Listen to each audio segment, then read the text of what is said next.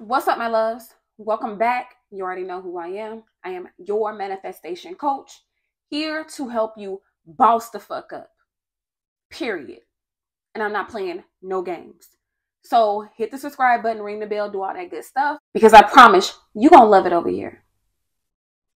Now, if you are ready to boss the fuck up and you would like for me to sit down with you one-on-one, then click the link in the description box below and just be ready to boss the fuck up, because I told you, we're not playing. Follow me on Instagram and TikTok. I will leave all that in the description box below. And yeah, let's jump right into this good shit today. You gotta make your specific person conform. You have to really tap into your power and make them conform.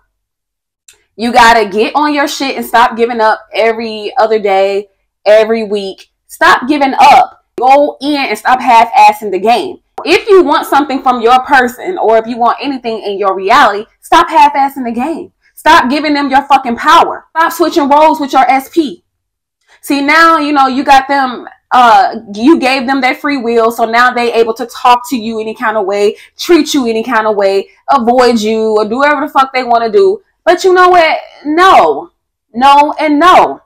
So you have to make them conform. How do you make them conform? You need to say your affirmations. Like I said, stop saying them tired ass, weak ass, basic ass affirmations that you're getting from I don't know where. Make them do what the fuck you want.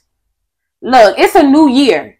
So why are we doing the same shit that we did last year? Okay, fuck all that. We don't got time for that. We are getting what we want, because there's other things that we need to be manifesting. So the SP, like, we got to get that shit together.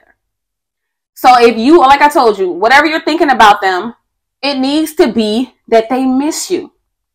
It needs to be that, you know what, I am the best person in their life. Check yourself on what you're thinking about they ass. Like, stop feeling like they got all this fucking power over you, or they just above you and you're beneath them. Now you're looking down on their ass. With that said, I have a boss ass success story from one of my clients. And I just want to read this success story. She asked me to do a video on it. So you know what? That's what I'm going to do. Basically, she said, "Oh my God, Cretia, let me give you an update.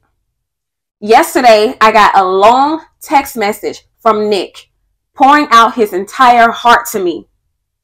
Girl, saying things that he is in love with me and how he wants to fix things between us. Sis, he even apologized. All the affirmations you gave me came true. He was begging to get back together.